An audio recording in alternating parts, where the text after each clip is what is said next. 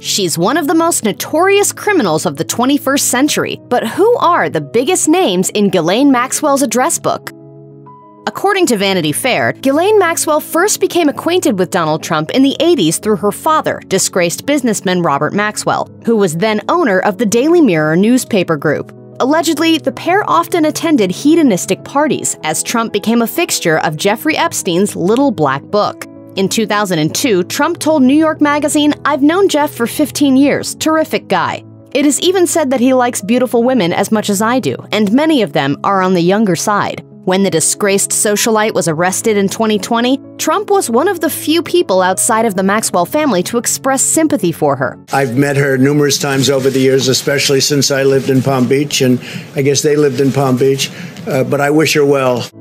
Subsequently, Maxwell told The Sun that Trump's support meant everything to her. She said, "I was very grateful when he wished me well after the arrest. He got bad media for it, but he dared while others didn't. I was honored he remembered me." From Trump's standpoint, it would appear that he lays the blame solely on Epstein as opposed to Maxwell. Although he once claimed that Epstein was a great guy, he later changed his tune, branding him repugnant and even bolstering the conspiracy theory that the financier was murdered. One of Ghislaine Maxwell's closest friends, Prince Andrew, first met the socialite when she was studying at Oxford University in the 80s. The pair hit it off and were photographed together numerous times, and in 1999, Prince Andrew flew with Maxwell on Epstein's private jet. Virginia Roberts Giuffre, who alleged that Andrew abused her when she was a teenager, claimed that Maxwell orchestrated these encounters and also participated in the abuse. She later said, "Maxwell's role was as the madam. She assumed a position of trust for all the girls. She had sex with underage girls virtually every day I was around her." The following year, Maxwell and Epstein celebrated Andrew's birthday at Windsor Castle. Also that year, Andrew attended a party at Maxwell's London home where he was photographed with his arm around Giuffre in a now infamous snap. Andrew denied that he ever engaged in sexual misconduct. In his disastrous Newsnight interview in 2019, Andrew dissociated himself from Maxwell. If there are questions that Ghislaine has to answer, that's her problem. I'm afraid I'm not in a position to be able to comment one way or the other. When Andrew sought to distance himself from her, Maxwell was distraught. She told The Sun, "I accept that this friendship could not survive my conviction. He is paying such a price for the association. I consider him a dear friend. I care about him."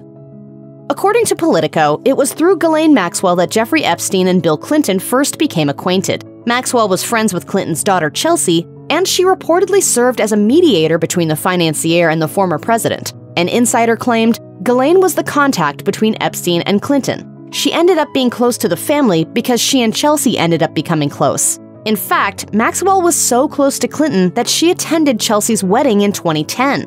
However, an investigation by the Daily Beast revealed that her association with Clinton dates back to the 90s. Documents show that Epstein and Maxwell attended multiple White House events when Clinton was in office. On numerous occasions, Clinton joined Maxwell and Epstein on the latter's private jet and island. There are even claims, made in the book A Convenient Death, that Clinton and Maxwell dated. Reps for the former president said that Clinton had no knowledge whatsoever of Maxwell and Epstein's many sex crimes. In a damning revelation, it appears that Clinton's friendship with Maxwell did not end once Epstein was exposed as a pedophile. In 2014, the pair got together for a secret dinner, as the Daily Beast disclosed in a separate report. An insider said, "This is an intimate dinner with Clinton in LA. Think of all the people he knows in LA, and Ghislaine gets to attend." According to Jeffrey Epstein survivor Virginia Roberts Giuffre, supermodel Naomi Campbell was Ghislaine Maxwell's best friend. Giuffre made the claim in the documentary Jeffrey Epstein, Filthy Rich. She repeated the allegations on Twitter, sharing a photo of herself when she was 17 alongside Maxwell and Campbell. Giuffre said, "She was Maxwell's BFF. There is no way in hell that she didn't know what was happening in front of her own eyes. They were all aware of Epstein and Maxwell's op. Didn't go at any length to hide it either."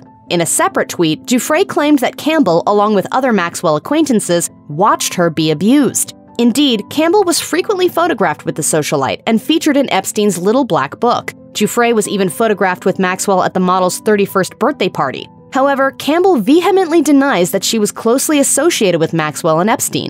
Responding to Giuffre's allegations, the supermodel posted a video on her YouTube channel. "I've always said that I'm not a saint, that I am a work in progress. but I will not be held hostage by my past. She went on to insist that she was unaware of Epstein and Maxwell's various crimes and claimed was never friends with the pair, having been introduced to them at the aforementioned 31st birthday party by an ex-boyfriend. Did you suspect what he was doing? No. Kevin Spacey may have been found not liable in Anthony Rapp's sexual abuse lawsuit, but the actor continues to be dogged by his association with Ghislaine Maxwell. During his time with Maxwell, the Oscar winner was treated like a king, literally. A report by The Telegraph revealed that Maxwell and Spacey were invited to Buckingham Palace by Prince Andrew in 2002. There, they were photographed sitting on thrones reserved for Queen Elizabeth and Prince Philip. A source said they were larking about on the thrones, doing regal waves. Ghislaine sat on the Queen's throne with Spacey pretending to be the Duke of Edinburgh. People magazine editor Michelle Tauber later explained, "They are not something that anyone would be expected to sit in. They are considered historic artifacts, so it's not something that would be in any way an appropriate use of the thrones regardless of who you are, unless you happen to be Queen Elizabeth and Prince Philip." When the images of the pair surfaced, the brazen act was viewed as an affront to the Queen, seeing as the thrones are usually cordoned off with rope to protect them from visitors. In addition to day trips to Buckingham Palace, Spacey reportedly joined Maxwell and Jeffrey Epstein on the latter's private plane. Testifying in Maxwell's 2021 trial, Epstein's pilot, Larry Wasowski Jr., said that he flew Spacey on the plane that was dubbed the Lolita Express. However, he claims he never witnessed any illegal activity. One of Ghislaine Maxwell's most surprising alleged confidants is Rush Hour star Chris Tucker. At Maxwell's criminal trial, Jeffrey Epstein's pilot, Larry Wasowski Jr., divulged that he had flown Tucker on the millionaire's private jet. Tucker was listed on a flight log along with Bill Clinton and Kevin Spacey, apparently for a charity excursion with Maxwell and Epstein. Photos obtained by the outlet show a seemingly elated Tucker grinning during the flight. Epstein survivor Shantae Davies said of the trip, "It was like I was at camp with the most unimaginable group of campers one could put together. Everybody cracked jokes at one another. Clinton was chiming in, cracking jokes along with us, and we were all laughing and bonding over corny jokes." Discussing his association with the socialite, sex trafficker, and pedophile financier, Tucker confessed to All Urban Central that he did indeed fly on Epstein's private jet, explaining that he was on a humanitarian trip to Africa. However, Tucker, who has not been accused of any wrongdoing, insisted that he had no idea about the shady businessman's illegal activities. He said, "You don't know people, what they do in their private lives. We were going to Africa to save lives." Defense lawyer Alan Dershowitz is famed for representing unsavory individuals, such as the alleged attempted killer Klaus von Bülow and, more famously, O.J. Simpson, who was ultimately acquitted of killing his wife, Nicole Brown. But of all the people he defended, the only client he regrets taking on is Jeffrey Epstein, whom he represented in the 2000s. Dershowitz claimed that Epstein lied to him about the extent of his sex abuse ring, admitting, "When I later learned the extent of this, I was shocked. I never saw him in the presence of any underage person or even anybody close to being underage."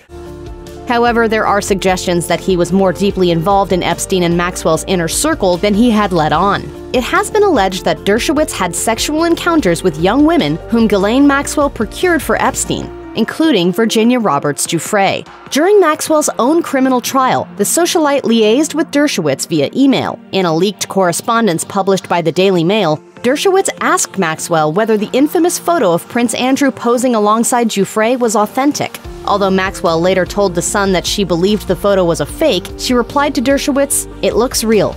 I think it is." In 2022, The Times alleged that Dershowitz had asked President Trump to pardon Maxwell, though he insisted to Insider that the accusations are untrue.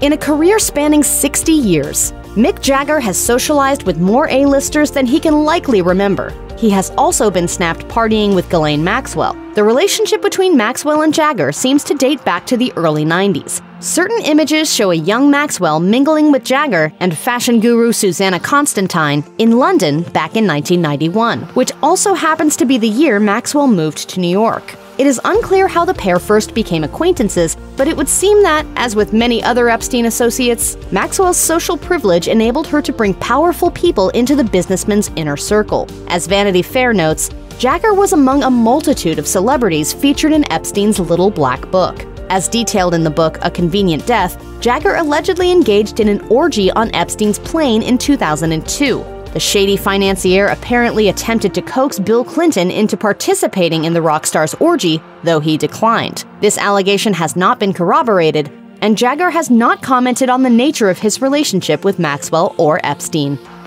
Former New York Governor Andrew Cuomo is another politician who has been linked to Ghislaine Maxwell. Christina Oxenberg, Maxwell's ex-friend, claims in her book, Trash: Encounters with Ghislaine Maxwell, that the fallen socialite attended the wedding of Cuomo and Kerry Kennedy, daughter of Robert F. Kennedy. However, Oxenberg suggested that it was probably Kennedy, not Cuomo, who had invited Maxwell to the gathering. In fact, Oxenberg said that Kennedy and Maxwell were so close that she was one of a few elite guests who were invited to a private post-wedding luncheon.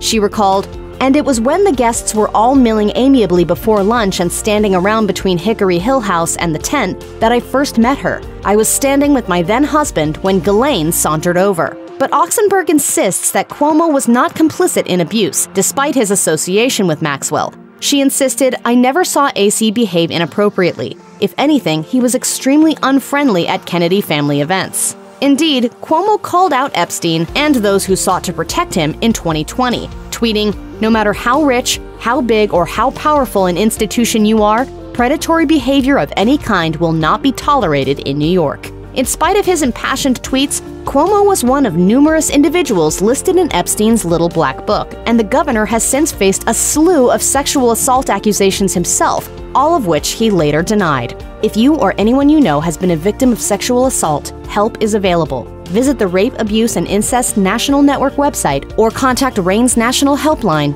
at 1-800-656-HOPE 4673.